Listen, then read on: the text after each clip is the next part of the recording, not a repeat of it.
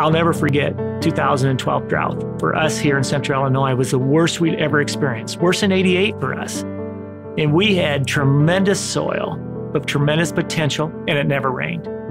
And after planting to harvest in a lot of our farms, we only had 2.3 inches of rain. And I remember calling home to Cindy and saying, I'm going to change this. And she was teasing me back. And she said, so you're going to play God? I said, no. But there has to be an answer for growers. We can't put this much into a crop and then let nature take it all away from us. 360 Yield Center is all about nitrogen. Nitrogen is a huge part of the cost of raising a corn crop and has the most effect on the finished product. It's how much, when, and where you place it. And it's such a major part of your overall expense. When you get it right, it has such a huge impact on the end result.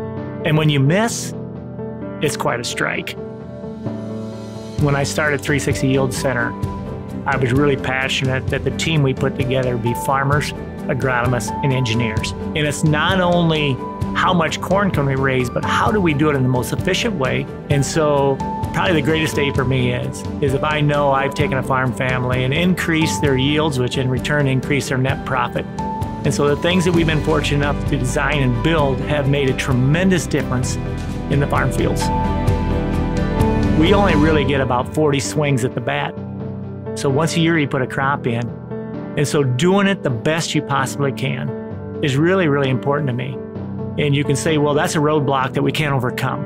And I don't believe that. I think everything has potential to get better.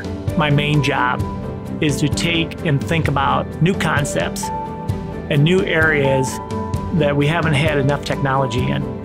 But what is farming going to be like in the next 20 years? What are the things that we have to do, not only to feed a lot of people in the world, but to keep each and every farm family profitable?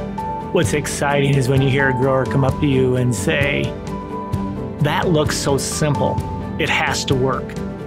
And that's really the key in agriculture when we invent things. Can we come to a simple solution, but yet be extremely effective? I believe it's not always that you need something brand new. You don't always need a new planter or a new sprayer or a new combine.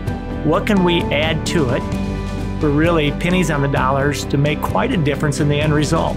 That's really what drives me, is saying, what can we do to take the next steps? So as 360 Yield Center, we have all this new technology and all these products. What should be the end result?